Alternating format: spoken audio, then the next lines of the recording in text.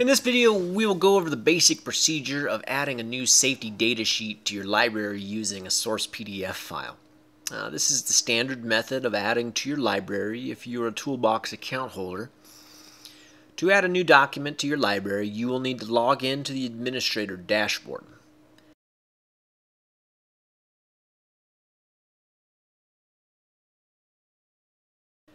Select the Add New Chemicals option from the main toolbar. The Add Chemicals window provides three options for inserting new records into your library. In this tutorial, we will be demonstrating the Add by File option, which can be found by clicking the Upload SDS Files tab. This tab allows you to drag and drop or click and upload SDS files in the standard PDF format. Here, I will click in the gray area and then upload a PDF file from my computer. The file will quickly upload and process into the system.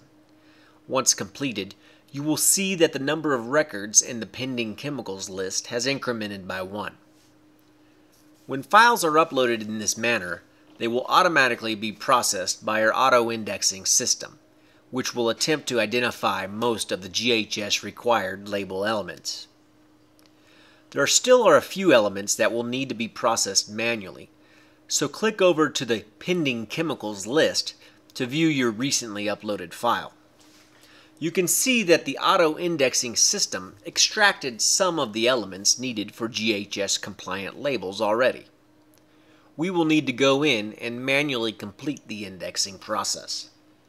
In the Action column, select the Process SDS icon to open the indexing wizard.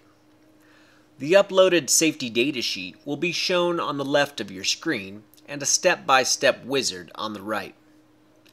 The first element that must be manually indexed is the product identifier. The system has temporarily used the file name as the identifier. You will want to copy and paste the actual product identifier from the safety data sheet. Using the arrows at the top, I will navigate to the next step of the wizard. The Other Names and Codes field is used to place product numbers and other synonyms you would like to associate with the chemical. When employees use the search function of the employee portal, the product identifier, other names and codes, and manufacturer name will be searched against the employee's chosen search term. So be sure to add any common names used in your work areas for a particular chemical. The next step of the wizard is the manufacturer details. These fields are often identified in the auto-indexing process. However, it is important to review the data, as in this case, the address and emergency phone number do not match the address shown on the SDS. I will update these manually.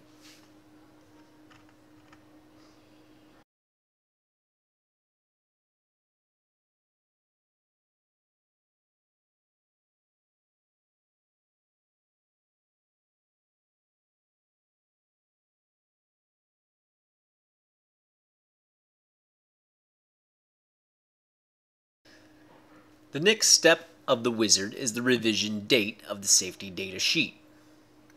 Verify the auto-index value against the safety data sheet. Revision dates are required to be shown in section 16, but are often found on page 1 or in the header and footer of each page of the document.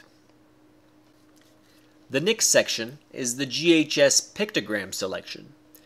Verify that any pictograms shown in section 2 of the safety data sheet are selected in the wizard.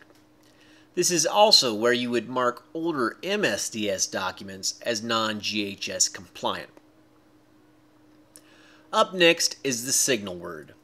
There are only 3 options for a signal word, and it will be found in section 2. The next step of the wizard are the hazard statements. These are also shown in section 2.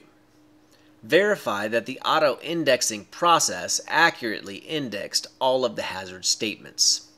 Add or update as required. The next index element are the precautionary statements. Again, Verify the auto-indexing process has properly identified these statements. The final piece of GHS index data is the Hazards Not Otherwise Classified section. This piece of information will be shown towards the end of Section 2. If there are no other hazards, clear the text box. The final step of the wizard is for admin notes. A note has automatically been added, providing the date and time of the auto-indexing. Use this field for any other data you want to attach to the chemical. Once you have finished reviewing and completing the index process, use the green Save button to save your changes. Once saved, you can safely close the wizard with the red X button. Your chemical record is now complete. The only thing left to do is move it from the pending to the active library. Use the More Actions drop-down and select the Send to Active Library option. The chemical row will move from the Pending Chemicals tab to the Active Library tab.